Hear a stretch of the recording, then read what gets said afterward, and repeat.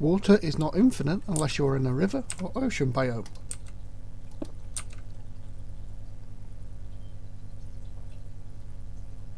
If you are in a river or ocean biome and leave the area, the source blocks may still be sucked up, so you need to move to water bores as soon as possible.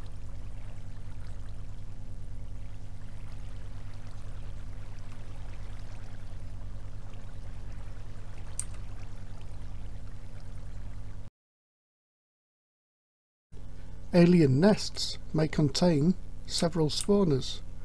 The bigger the nest, the more spawners they're likely to have. Alien bugs can destroy blocks, and they can climb. Oil source blocks can be picked up by shift combining in self-touch mode with the tech buttons tray. This enables you to move your oil supply into your base, as these source blocks are required by the structure.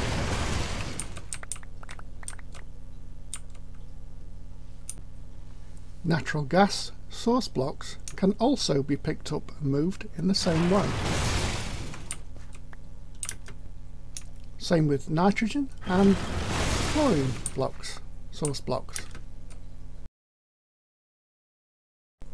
When placing down machines from capsules, the left click rotates and the right click places.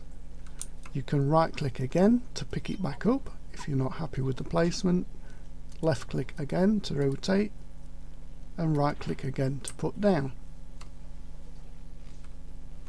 You can only pick the machine back up if you can see the binding box, and that's usually the last machine that you put down of that type. On several machines, like the hydro plant, you can remove the fluid router and the fluid pipes, leaving the valves, and the machine structure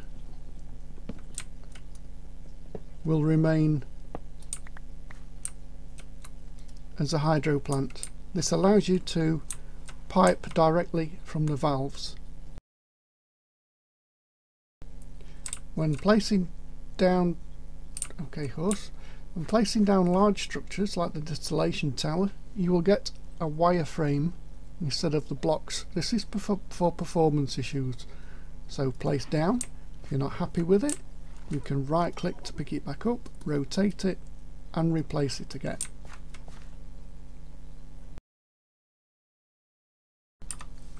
On some of the structures, the valves will need to be rotated. You can rotate them using the crescent hammer.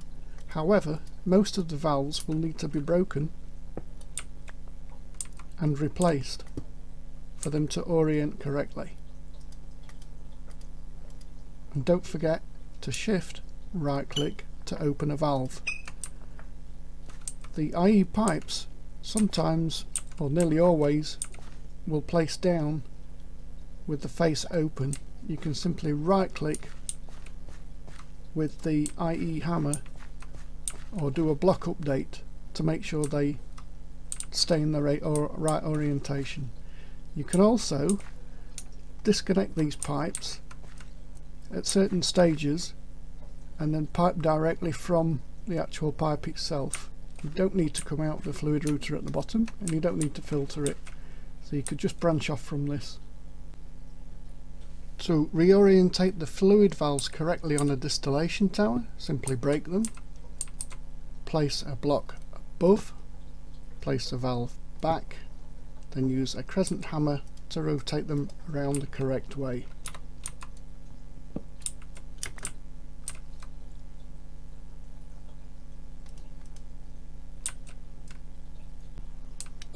Using the crescent hammer and using the engineer's hammer, you can disconnect the pipes all the way up on the distillation tower and hydro plants, as we've already seen. Connect another fluid pipe and branch off that way if you so wish, whilst maintaining the structure of the distillation tower. This allows you to manipulate and send fluids without actually having to use the filter at the bottom. Top tip, don't forget to open your valves. Simply by right clicking. Arrow shows the way that the fluid flows. Read the quest text. More often than not, the information you're looking for is actually in the text. You'll be surprised how many people come into Discord and say, how do I do this? How do I do that? How do I get steam out of the boilers? When it actually shows you a picture down here of steam coming out the top. Water goes in to the boiler valve, steam comes out the top, and only the top, of the boiler pump. To form any of the magnetic craft structures, simply place down with a capsule, break the break me block, put in the relevant controller block and right click. So break the break me, put in the controller block, and that's the wrong one. Put in the controller block and right click. Break me, controller block, right click. Both the grinder, the hydraulic press and the sieve automatically output from the back. From the back, from the 3 ports underneath.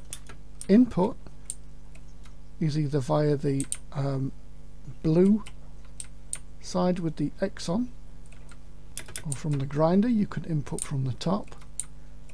From the sieve you can hopper into that gap there, but the hydraulic press has only one input, and that's with the blue side. Power connections are these little stubs, so I'll need to power them from there. They can output onto belts by going directly out, and then from there you can move by going out sideways but putting a hopper on top, or in the case of the sieve you can simply hopper in to each other.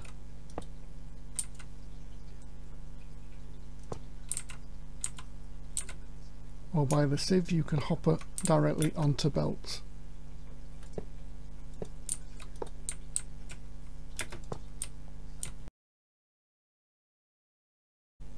Let's talk about belts. To move items out of chests, you have 2 choices. You can put a hopper belt underneath a chest and that will extract onto the belt, or you can use inserters to pull out, it's the wrong way around, and insert onto belts.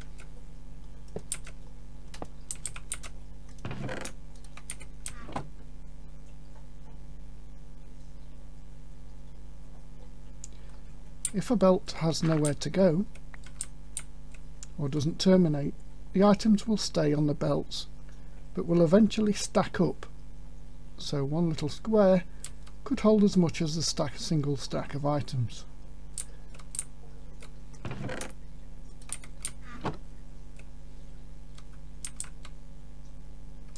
If there is nothing at the end of a belt, the items will drop into the world. Inserting items using the hopper belt is by far quicker, as you can see, than using the single inserter, and is much more server friendly than what the inserter is. To insert items into a container, you not only need to put a chest or a container at the end, but you need to take a dispenser and hit the belt with it. This will then turn it into an insert into the container. Thermal expansion portable tanks can be locked to a specific liquid. Simply place the tank down, place the liquid in, and with an empty hand, shift right click. To see that it's locked, you will see the corners go red, and when you pick the tank back up, you'll see in your inventory it says the word locked.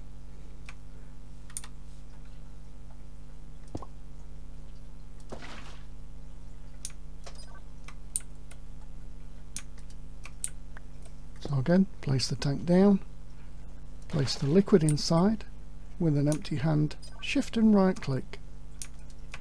This can be useful for filtering tanks.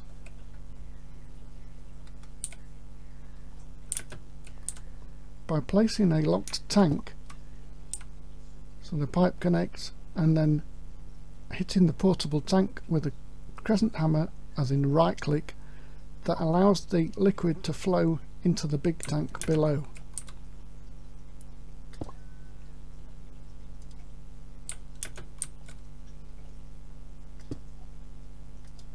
This creates a foolproof system where only specific fluids can get into the large tanks.